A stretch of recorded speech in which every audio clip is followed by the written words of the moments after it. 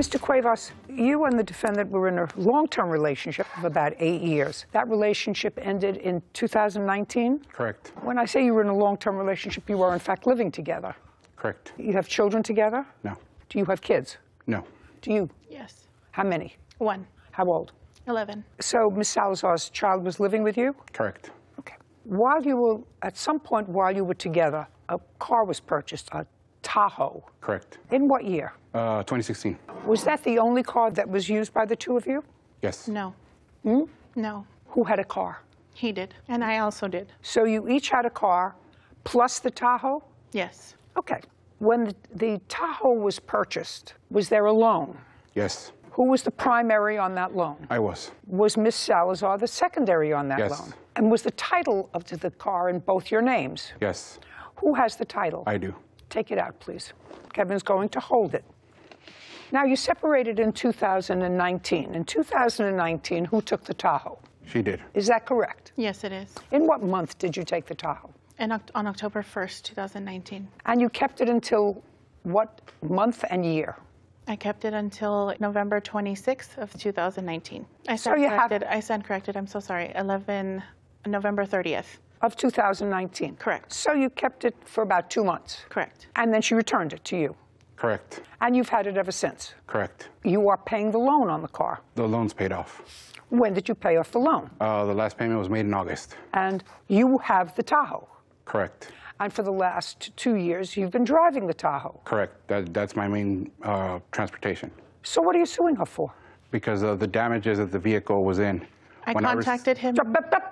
When I received the vehicle was severely deteriorated. The engine was shot. I had to replace the engine. Well, then you should have sued her in 2019. You're too late. It gives you 2 years to sue. Just a second. You're too late. No, I have to disagree, Well, Judge. I don't care whether you disagree with me or not. You have the car for 2 years. You still have the car. You paid off the car. She's not paying you $10,000. You don't want the car anymore? You bought it in 2016. It's 5 years old. Sell it. Keep all the money. You just need her. I don't care whether you agree or don't agree. She's going to sign over the title to the car to you. And what about the damages? She's going to sign over the title to the car to you. I have to disagree, Judge. I don't care what you agree with or disagree with, sir. You don't seem to understand. This isn't a dance. I ask you, you ask me. I'm telling you, take the title, Kevin, give it to the defendant, look where she signs over the title to him. He can take the car, he can sell it, he can use it, he can give it to his new girlfriend, he can do whatever he wants with the car. It belongs to him. I have to disagree, Judge.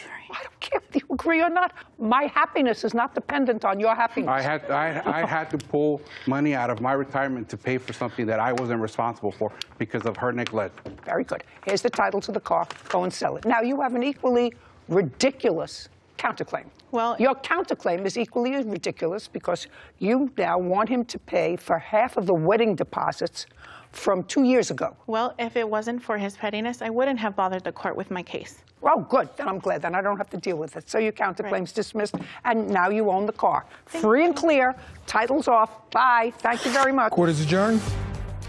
There's a reason that courts say if you should bring an action in a timely way. Because in this case, the relationship's over, but everybody's had a couple of years to sort of think about it, and he's enjoyed this truck for 2 years, and all of a sudden, doink, light goes off and says, well, I didn't like the way she returned the car. So I think I want $10,000. It's important to file timely because also waiting signals things like that to the court, that there might be some other reason you didn't bring the action sooner and then you waited too long and maybe it stung a little bit more at the longer you waited.